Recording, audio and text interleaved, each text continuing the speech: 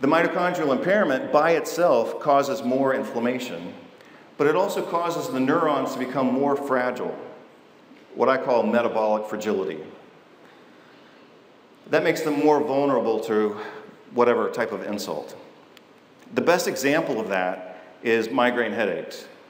So patients with migraine headaches have brain inflammation, and we could say they have mitochondrial dysfunction, or we could say they have weak mitochondria. Because their mitochondria are more fragile, that makes the entire brain more fragile and more vulnerable to hormonal fluctuations, stress, light exposure, etc. So hopefully that makes sense. Just remember, within your brain, you have immune cells. When those immune cells sense some type of inflammatory trigger, we call that glial activation or microglial activation. The result of that is more glutamate, which excites the neurons, and also mitochondrial impairment.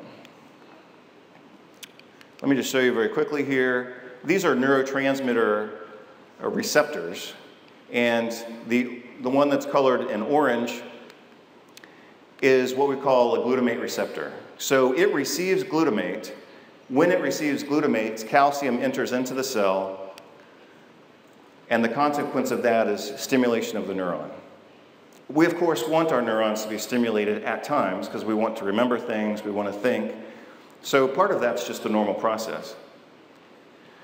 But too much excitation of those glutamate receptors can cause seizures, it can cause brain damage, and so that's our concern with brain inflammation.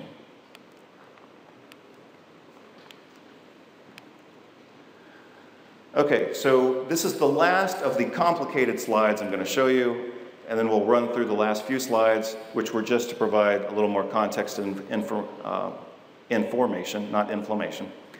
So I mentioned kynurenines just a second ago. This is a little bit complicated if you try to memorize all the details, which I don't think you need to memorize.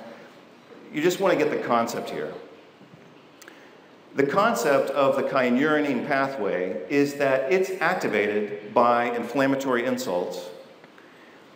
And when this kynurenine pathway becomes activated, it converts dietary tryptophan, just the amino acid tryptophan that you're all used to, it converts tryptophan into toxic substances.